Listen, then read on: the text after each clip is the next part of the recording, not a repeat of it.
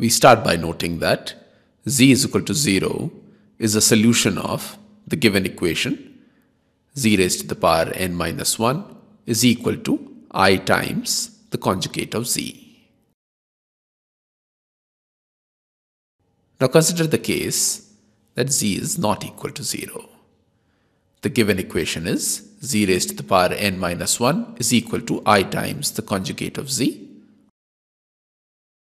Take the absolute value of both sides. The left hand side can be written as the absolute value of z raised to the power n minus 1, and the right hand side can be written as the absolute value of I times the absolute value of the conjugate of z. The absolute value of I is equal to 1 and the absolute value of the conjugate of z is equal to the absolute value of z.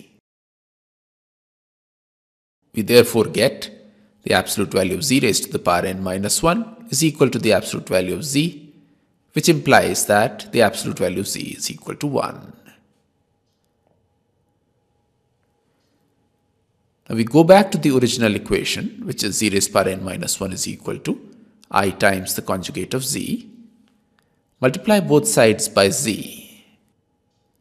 Therefore, the left hand side is equal to z raised to the power n, and on the right hand side, note that z times the conjugate of z can be written as the absolute value of z square. However, we have determined above that the absolute value of z is equal to 1. Therefore, the right hand side simplifies to I.